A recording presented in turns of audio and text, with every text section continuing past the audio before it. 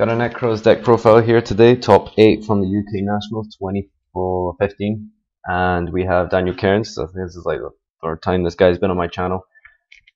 So congratulations, and this is what he played. As you can see, it seems pretty standard. He went full Max C's, no Veilers. Yeah, interesting choice, but everything else looks pretty standard here. You got 2 Eclipses for the Jin, 2 MSTs. Probably anticipated a bit of Rogue. There's a bit of variation in the mirror ratios. He's playing 3-2-1. He says in his notes to me that mirror is the worst of them all, and it contributes to bad hands.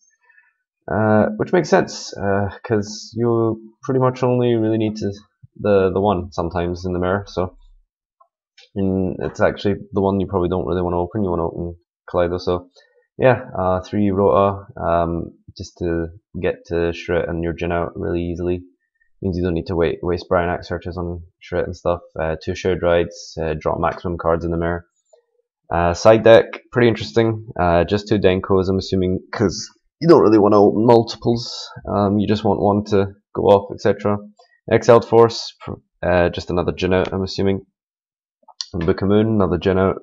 Triple Galaxy Cyclone, he says it's the best card. The 3rd MST, 3rd Shared Ride for the mirror, 2 Twisters, 2 mirrors, Shadow Mirrors for the Shadowll matchup, and 1 Emptiness. Extra deck, this is all extremely standard. Just with the new crossover souls, you have the inclusion of Ptolemaeus, which gives you access into Diamond, and the idea is to completely shut down Shadowlls with this. His matchups were pretty well balanced. He expected a lot more Necro mirrors, but instead he did get quite a fair amount of different matchups, ranging from Shadowll, Burning Abyss, Clifford, Yusenju, literally anything that can be moderately considered meta in some shape or form. So missing 1 card here in the extra deck.